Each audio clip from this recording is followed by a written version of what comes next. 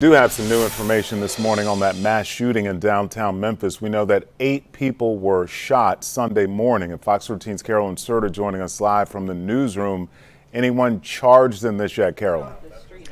At this point, no, but that is what Memphis police are hoping to get some leads on, releasing this brand new video that we have for you, showing a different angle of this shooting. This is a closer look at this video. Memphis police releasing this overnight. This is an angle from across the street from the Hooters on Peabody and 3rd Street. And here's where you can see the people there scattering, of course, as that gunfire rings out.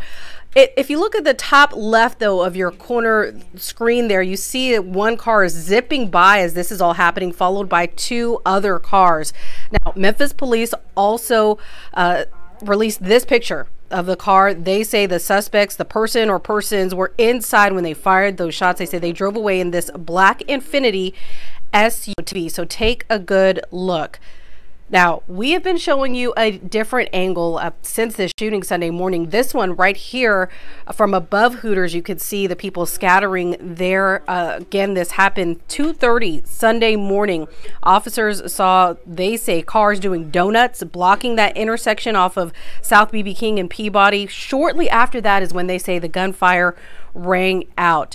We know that 8 people in total were struck by bullets. Also, the Hampton Inn, the Hooters were struck by bullets as well. All of those victims, at last check, expected to be okay. But again, at this point, no one's been captured, no identity of any suspects. So again, if you have any information on, again, this black SUV Infiniti, any information about the shooting, you're asked to call Crime Stoppers at 528-CASH. Ernie?